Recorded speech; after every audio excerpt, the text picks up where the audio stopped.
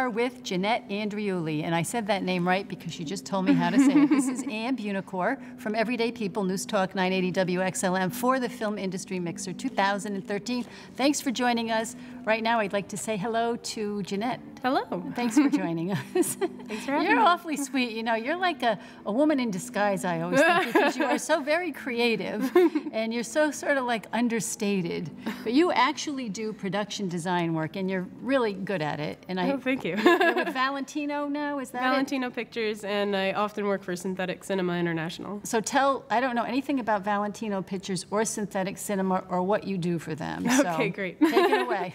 Well, for Valentino Pictures, my husband and I are starting a web series and production company, and that's our new name. I can tell all of you now. Well, Valentino, where'd that come from? It was his grandfather's name. Ah. So we're keeping the family name in with our new family business. Scorsese, Valentino, it's exactly. Good. Yeah. And then what's the other? Synthetic Cinema International is a production company out of Rocky Hill, and they do lots of horror movies, almost entirely horror movies, and lots of them for the Chiller Channel, okay. Which has been fun, actually. It's so much fun. You just cover things in blood, and then you figure out various ways. OxyClean is how you get everything out of everything afterwards. That's good to know. So as a production designer, what do you actually do from beginning to end? Well, I am one of the first crew members that they bring onto the project, and I look at the script and I go, okay, what do we need to see and interact with? Where are we? And I work with the director and the director of photography and figure out what do we want the entire film to look like. So based off of the script, we kind of go through, okay, let's design this set. We know a location, that location, whatever. We'll find a new one and so when make it look. Someone says to you, we want our film to look like, what would be like, say you were doing a Chiller film, right? What would they say to you? We want this film to look, what would the adjectives be like? It's usually more specific. Like on this last film I did for Chiller was it was Animal, which we just finished filming up in Manchester.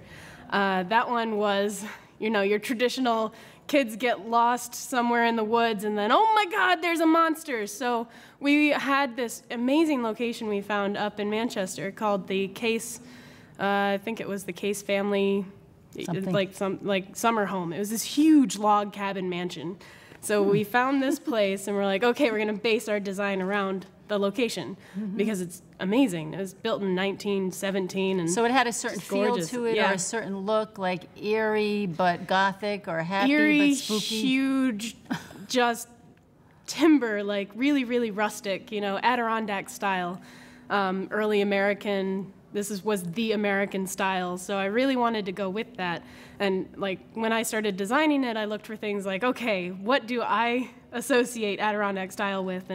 But after it's been all hacked up and destroyed and gore covered already, as they find this place, it's this den of just terrible things. So I found things like like taxidermy deer and taxidermy ducklings and just anything that I could find that was just give you that creepy kind of decayed and like overwhelming. So once you do that, then do you have to draw it also, or does it just you just pick the stuff up? A lot of the time, because this is it's like an ultra low budget SAG modified indie thing. A lot of the time it's based on what I can find, but I do start off with renderings and research and I go, okay, this is what I ideally would love to have, and I have Photoshop renderings of what I think I need and Google SketchUp designs and whatever, and then I go out into the world and I rent things and I borrow things and I buy things from Goodwill is one of my favorite places. So you're creative in more than one way. You're resourceful too, in that you not just come up with the concept along with the rest of the team, but you go get the stuff and you stay within budget. Yeah, that's always a challenge. Right. Every time. Our dreams are always bigger than the wallet that we have.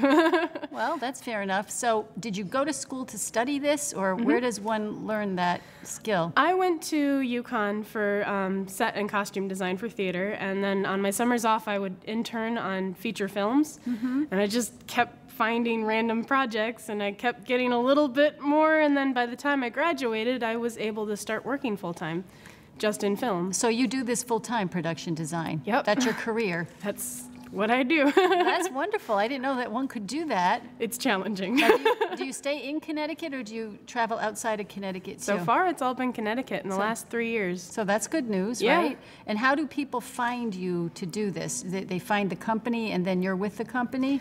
I'm an independent artist, so I get hired by word of mouth. Almost every project I've been on has been, hey, this girl, she's pretty good. You should call her. That's like, great. okay, That's cool.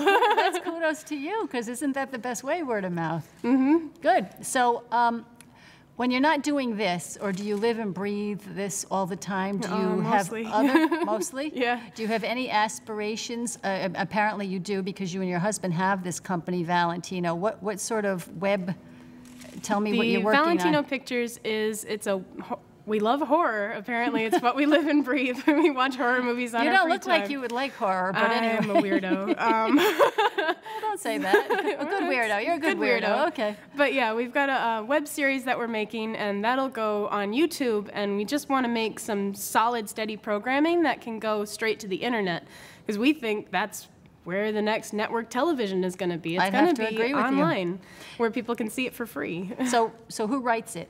Alexander and I write it together. He writes the original concept, and he gives me a short story, and he's like, okay, format that.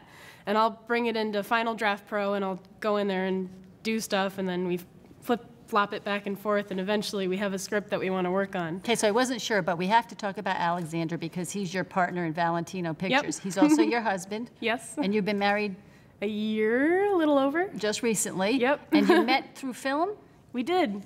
My first feature film, I was the art department intern, kind of doing most of the art department stuff, and he was the key PA, and he ended up working for me. Because I was like, it's a new world. It's a new world, ladies. Yeah. There's too much for me to do. Here's a hammer. Start working. So there's no conflict then. You work well together, even though you're married.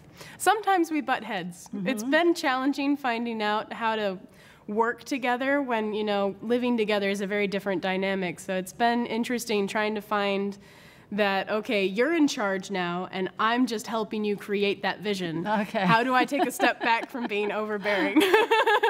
So this web kind of series, when do we anticipate being able to see it? Probably next year. We really want to make a solid product before we send it out into the world. So we started filming it early this year with the help of my parents, who are actually sitting behind the camera at the moment. Oh, nice. Hi, parents.